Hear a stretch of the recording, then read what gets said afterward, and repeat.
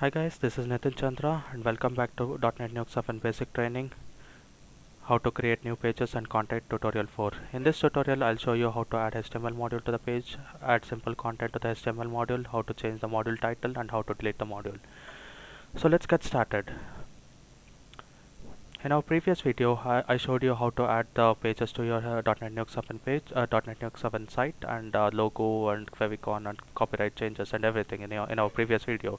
In this video, I'll show you how to add the content to the page. Okay, we already added.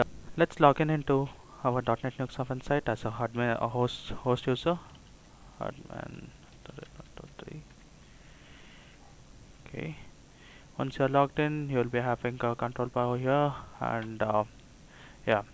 The first and foremost thing to add a content to your .NetNuke 7 site or a page, you need a HTML module on your page. So we'll first add the HTML module.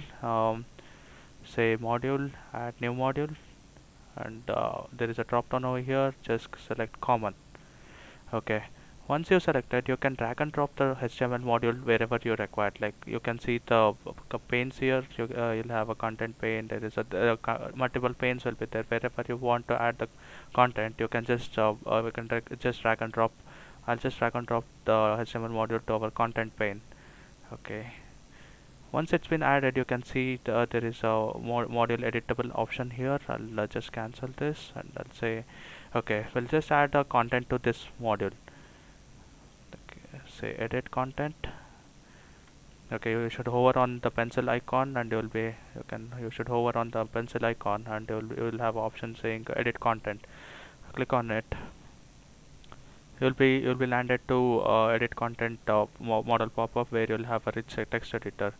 We'll add a content over here. I have a content which needs to be added to my about us page. I'll just copy this one.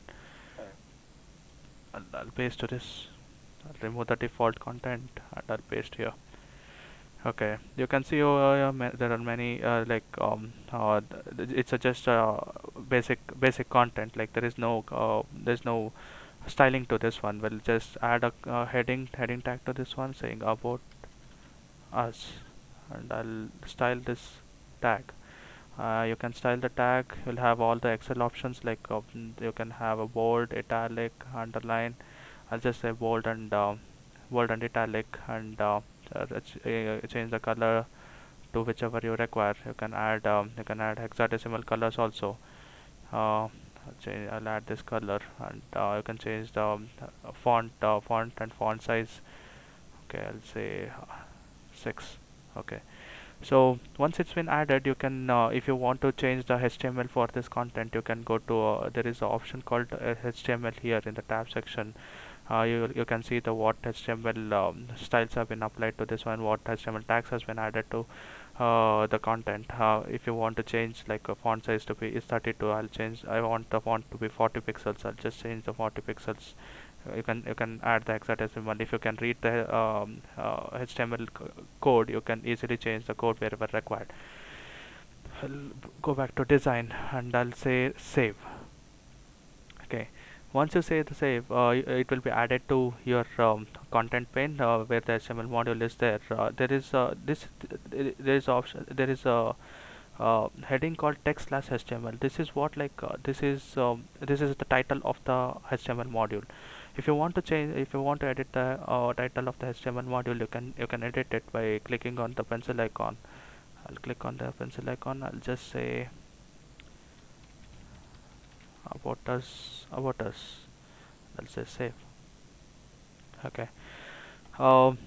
Fine. So what we have covered is how to add a HTML module to the page, adding simple content to HTML module, and change the module title. We have already changed the module title. You can exit the edit mode. I'll just exit the edit mode. Um, okay. Go to admin page management. Go to about us.